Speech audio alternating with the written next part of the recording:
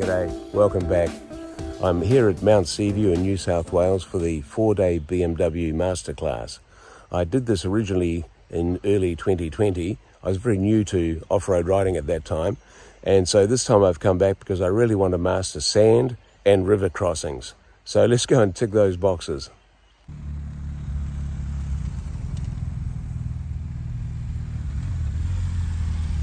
Not signed on? No, I don't think so. But just a bit of a welcome. First up, there are some familiar faces, but some new faces as well. So, my name's Shane Booth. I'm here to run the course over the next 4 days.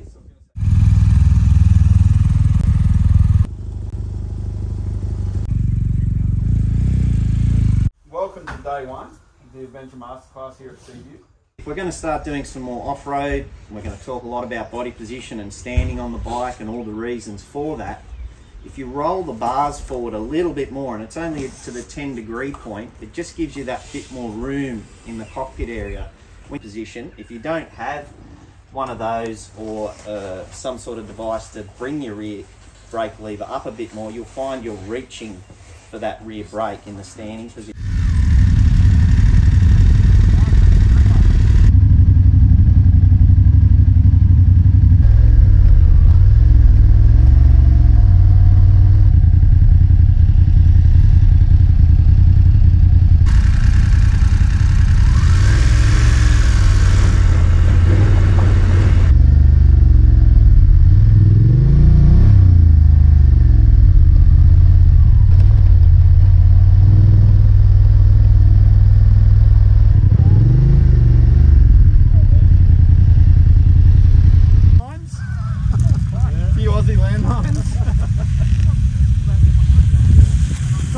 Spot up here, but is it? Beautiful. You stopped in the perfect spot. Oh, look at that. It's really hard to try and reverse the jazz off the handlebars. The best way, left hand or whatever side you're on, one hand on the handlebar, turn your body, one hand on the rear of the bike. If you've got either touch in gear, and then you're almost walking forwards to reverse the bike. That's your best bet. So you go to the ground, that's the key. And the way we extend our leg is just move your ass across the seat a little bit. So as you roll into a stop, we're not Lego men, our ass isn't clipped onto a notch on the seat. Disappointed me with this whole subject. We have people that come to the course who buy a bike because of the seat height. And they really wanted this, but I sat on it and I couldn't touch the ground. And oh, gee, that's got all those electronics, but it's too high for me, I can't touch the ground. If you make this a natural reaction, just like changing the gears, pulling the clutch, that you don't even think about it, it just eliminates that. So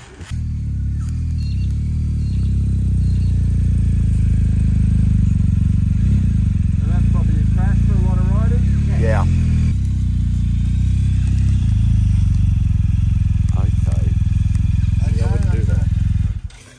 In that situation, it is doable, and it all just comes back to leaning the bike into the hill. Just always having a positive lean up the hill whenever you're in this type of position on a bike. So if you had to, you've got your clutch in, you've got to be a bit of a contortionist, find your gear lever, bang it into something so you've got a gear, okay, and then if you had to ride off, you can ride it away.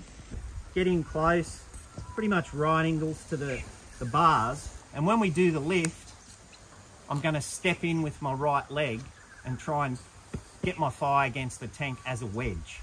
Okay. Just so you get the lift done, the wedge is in there, whew, I got it up. And then you can grab the handlebars. So shuffle in, and we're doing the lifting with our legs. Yep. You're not doing it with your arms. Get the leg in, grab the handlebars, grab the brake, stand the bike up. If you're lifting from the other side, lean over and flick the stand out as a bit of a safety net.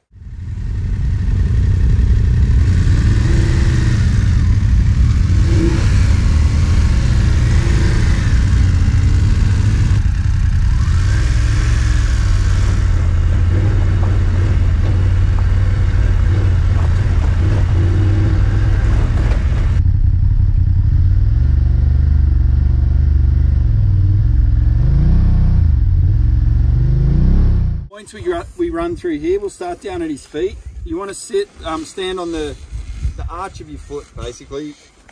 90% of the time you're riding.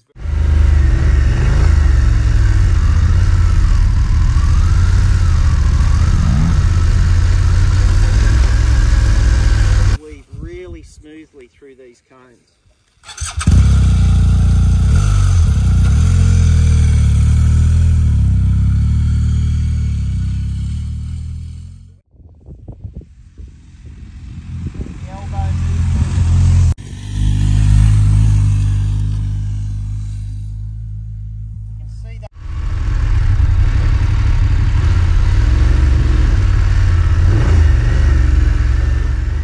Accurately when it's in closer.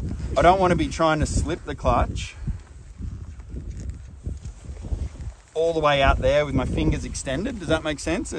To me, and that's just my thing, I get on people's bikes all the time and they have their clutch in a different position and I literally can't ride it. So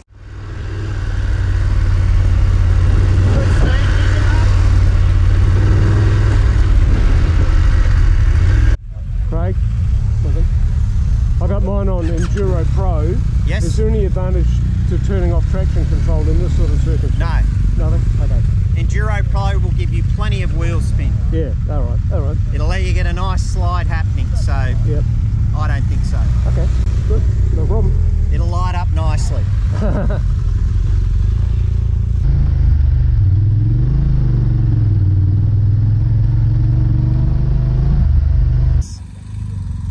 right along here, if you look at the clutch and listen to my throttle, I just feel the throttle just enough so when I let the clutch out, it's positive. If I don't add RPM, it sounds like this.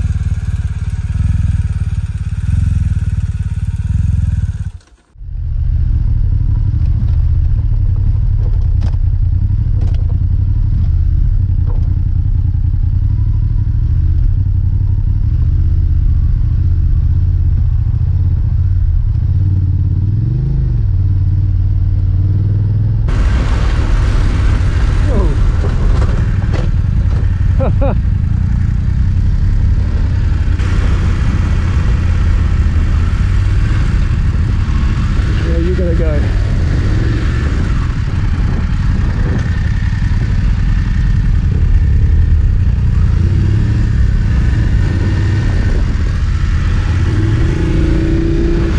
That sneaky little wallaby. Yeah, that was brilliant, wasn't it? Yeah, you nearly got him. I've hit one. It's not fun. I get all shuddery when I see kangaroos. Oh, it was quite a treat.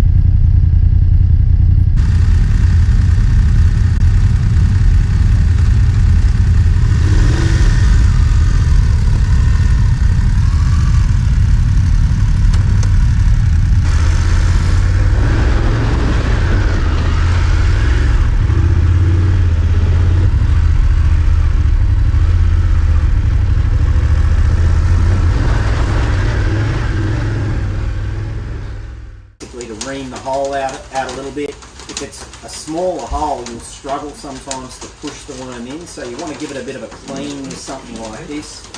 And then this tool is what we use to thread the worm through. So it feeds through this hole for us then to plug in. So you want to have everything ready. Anyway, so we'll just pretend this is a nail. Good. Yep.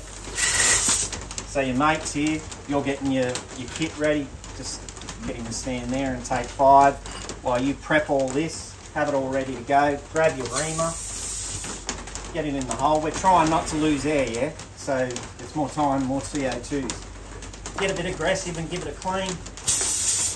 Whip it out. Grab the worm. You've got to get your shoulder behind it a little. You don't want to push it all the way into the tyre. You can go right through them and it disappears. It stopped leaking. But leave about 10 mil hanging out. That's about what you're looking for. Yep. And rip it out. Done. You should only come across patches of it. I mean, unless you're going to head into the Simpson, or very rarely will you end up in sand for a whole day, sort of thing.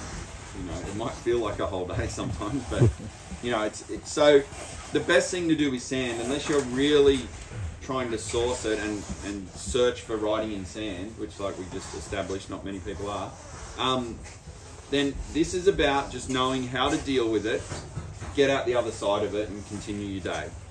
Yeah, but the actual technique of it isn't that difficult. It's training yourself to be able to apply the correct technique against all your other embedded learning from riding a motorcycle on every other surface. That's the tricky part, the sand. And it's not about aggression. A lot of people think sand riding, you've got to be really aggressive. It's quite the opposite. You're actually like riding on eggshells with your control inputs and things in sand. It's quite the opposite to what a lot of people think, where it's all about throttle and aggression and all this stuff. You want it to be the other way. You know, quite often say, put a glass of water in your tank bag and that you shouldn't spill a drop when you're riding sand. That's what you're looking for from the way you control the bike. It really is.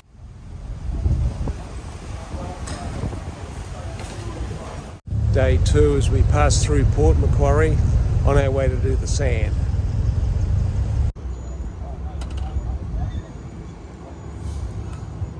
Well, we'll give you the directions. There's only really a couple of key turns we've got to make and we're there, so it should be straightforward, but pretty confident we'll stay more or less in a group.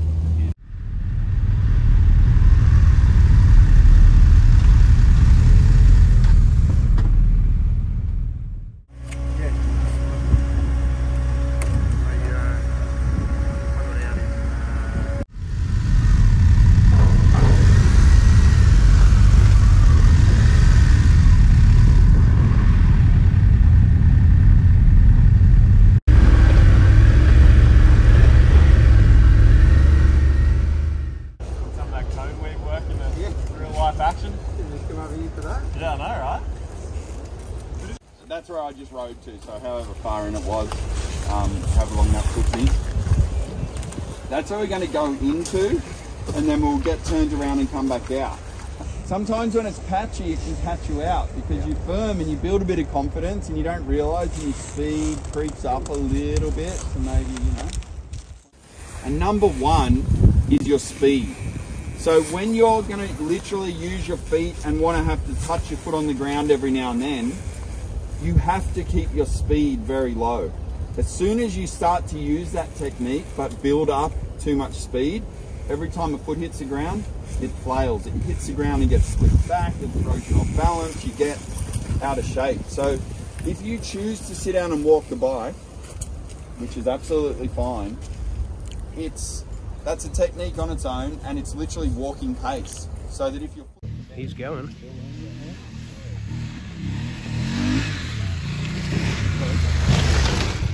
Keep the speed down if you're going to walk it through, and there's nothing wrong with that.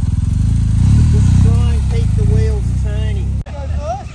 Pull up. Push me hard. Man, we're not going to push There, with a pillion.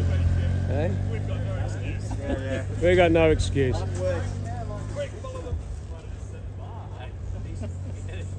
I got one word.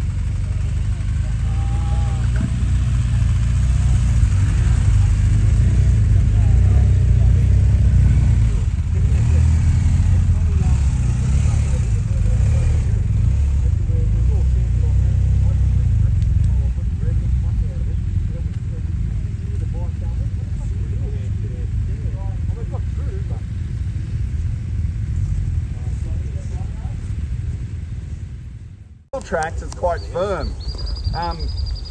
We quite often get guys try and get going from where I'm sitting here, and they can't without 2 or 3 people helping. It's that soft. So Maxi sitting back on the bike.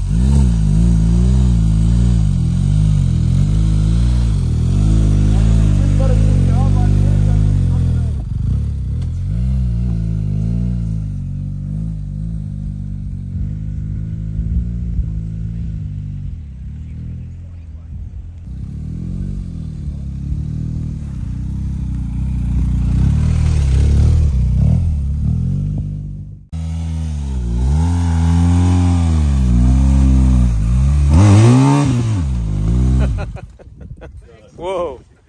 Yeah, look at that. Well done.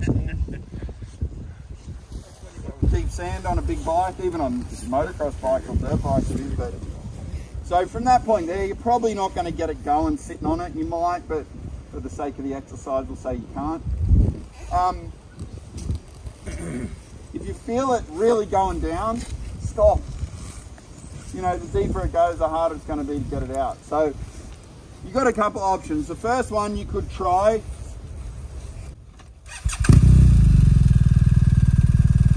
stand next to the bike, give it a bit of a push and use the clutch by yourself.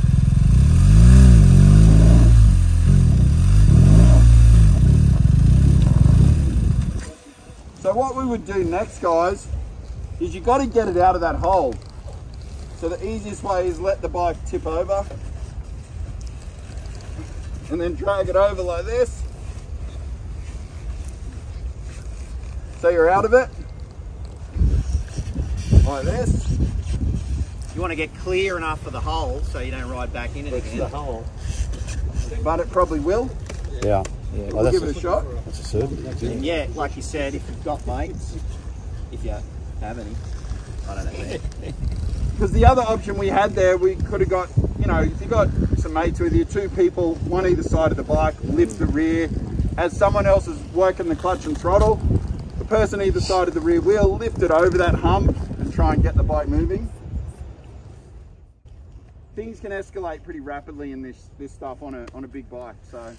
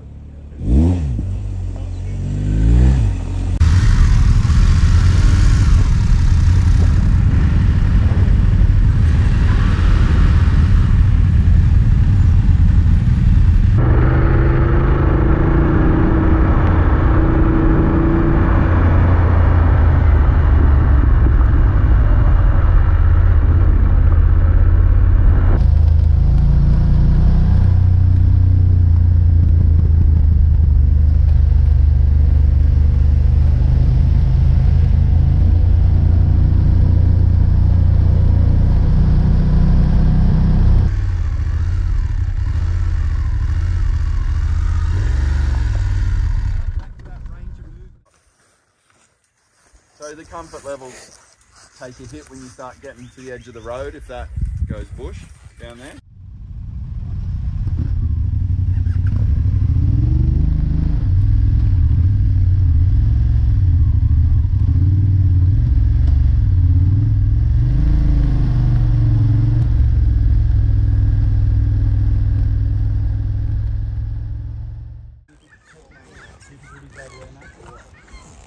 I won't brake too early on the bitumen because I don't want too much speed washed off before we hit that transition point, but it will, you'll probably see literally a black line left on the bitumen.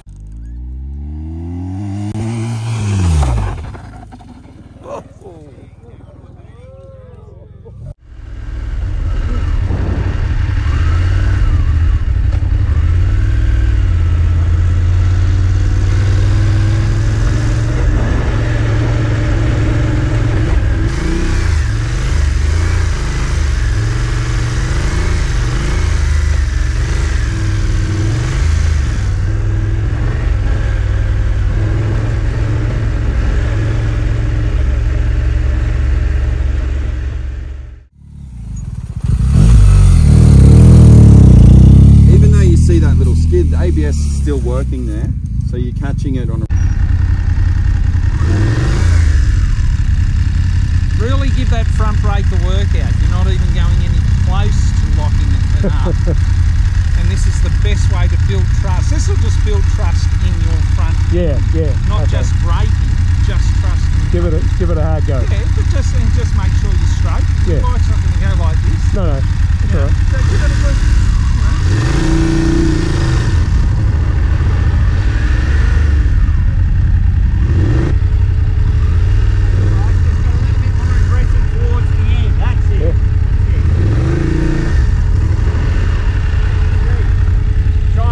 back to when we talked about stalling and falling, and not just have the feet out and wait and see which bike's way it's going to tip, because that's quite low for you. It is, yeah. So be a little proactive and decide, okay, I'm going to, at the end, a little tiny bit of lean and put your foot to the ground, so you're positive about it. Yeah, thank you.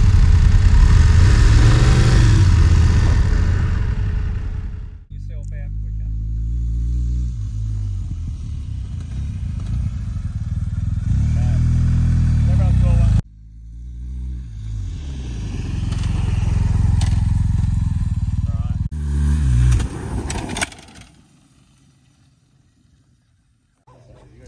So currently you're in Enduro Pro mode. Locking of the rear wheel is possible, and what we want is Enduro mode.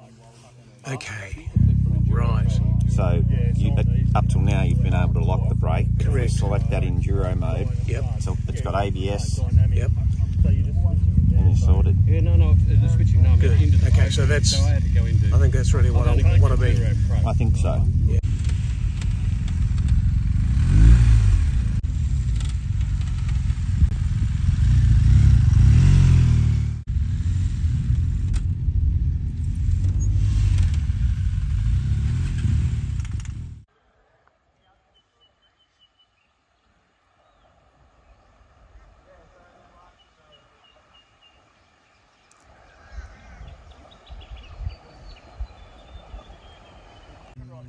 The last time I was here, this was the river crossing, but now it's been filled in and turned into a bridge.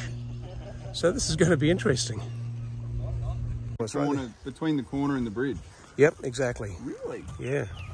Never seen it up there, but obviously when it floods, it goes... Well, it looks like the river's changed course since then too. Because this has always been here, we've used this for years. Oh, and years. okay, right. And then the other one we use is just straight ahead and across over there. You can see those two wheel tracks up into that paddock. Yeah, right. This is going to be interesting. This is where we cross. Right, we go in this way. I wouldn't want to be coming out the side. No, coming out the side isn't going to be awesome. That over there. End one as well, if anyone wants to do this. That's good stuff.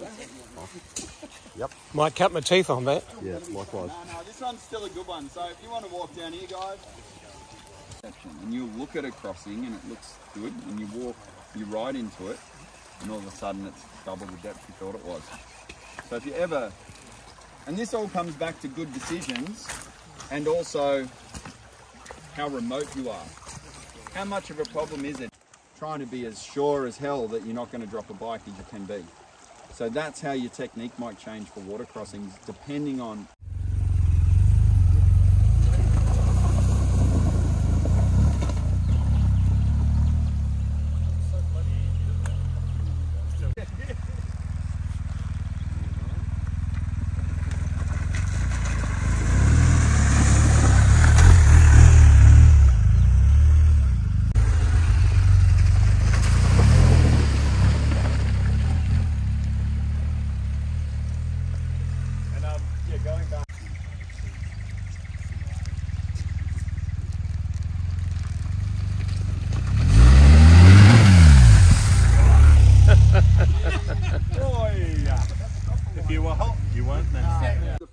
The guard on the bike and on your headlight too fast.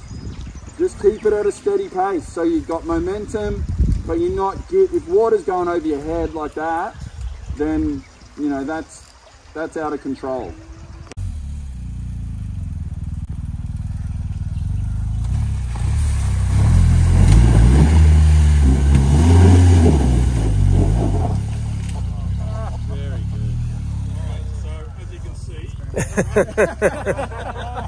Not as easy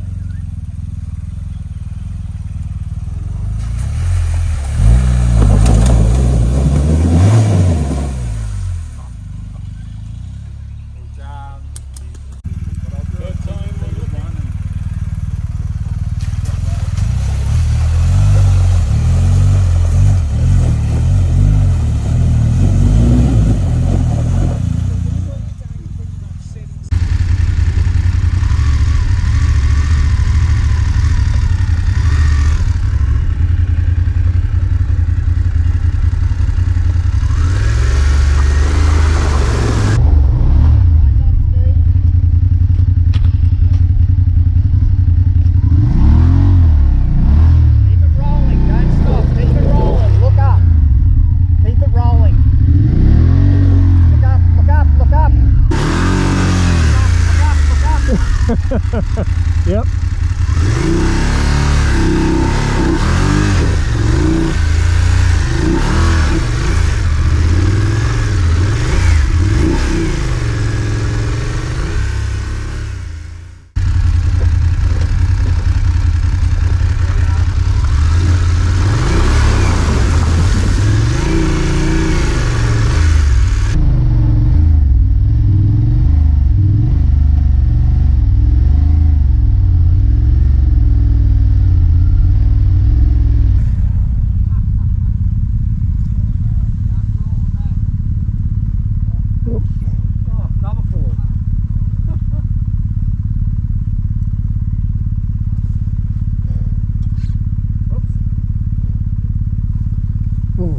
Lifting uphill.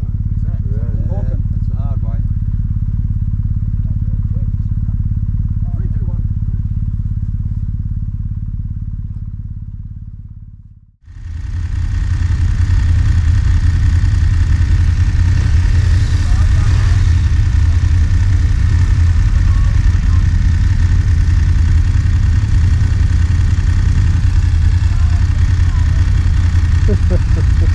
Oh no.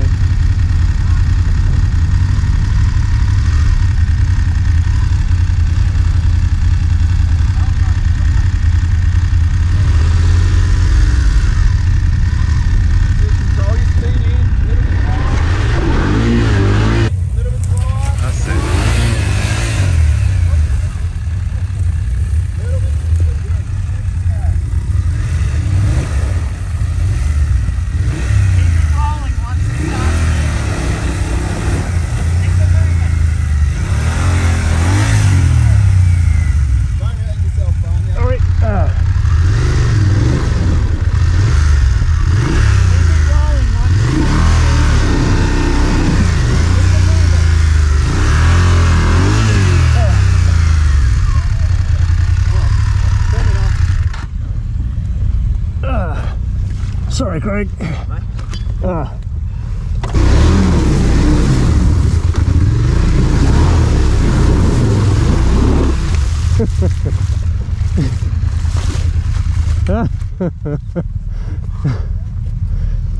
Entry speed was a bit high. Yeah, thanks mate. I was determined to give it a go. It's alright, you gotta learn. You gotta learn. Get your feet out. Don't try and keep your feet on the footpad. Keep it rolling. Keep it rolling.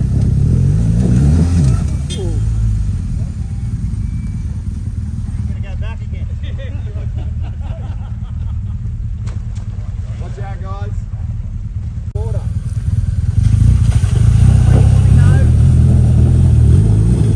Yeah! Woohoo! Well done.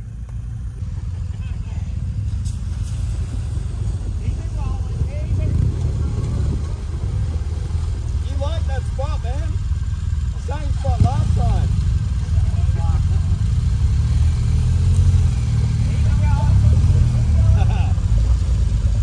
You're a hot mess right now, mate. Whoop. Yeah, made it. Got to drop to your seat. Feet if you need them. Look where you want to go.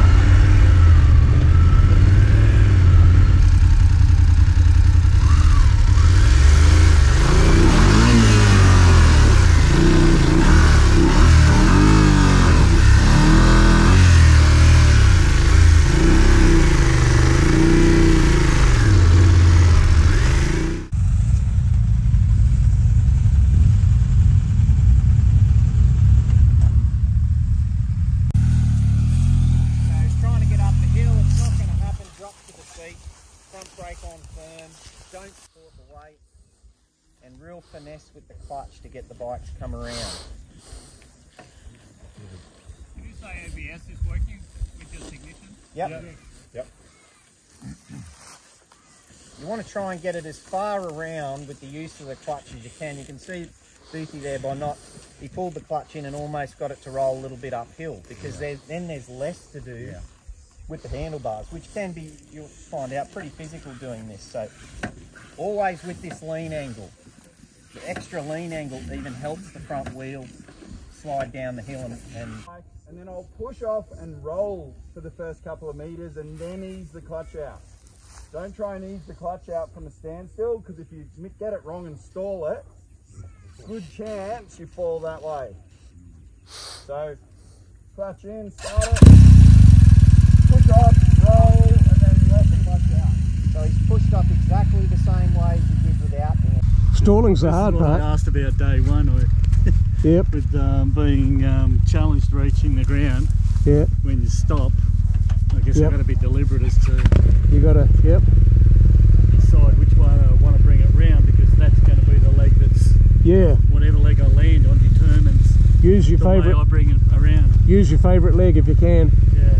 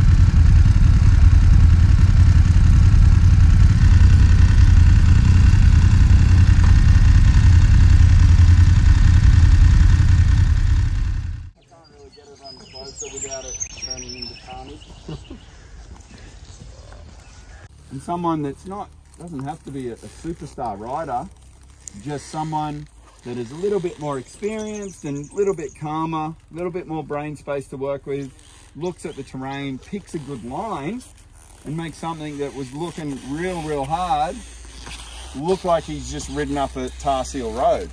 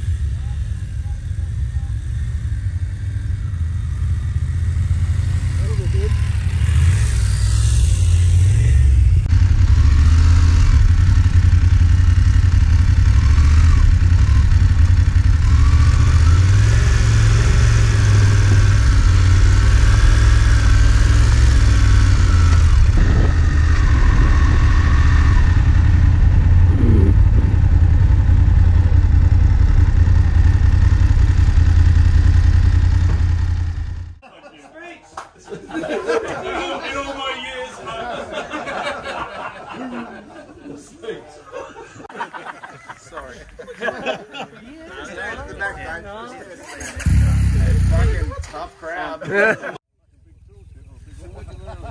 This was a good idea after a few beers.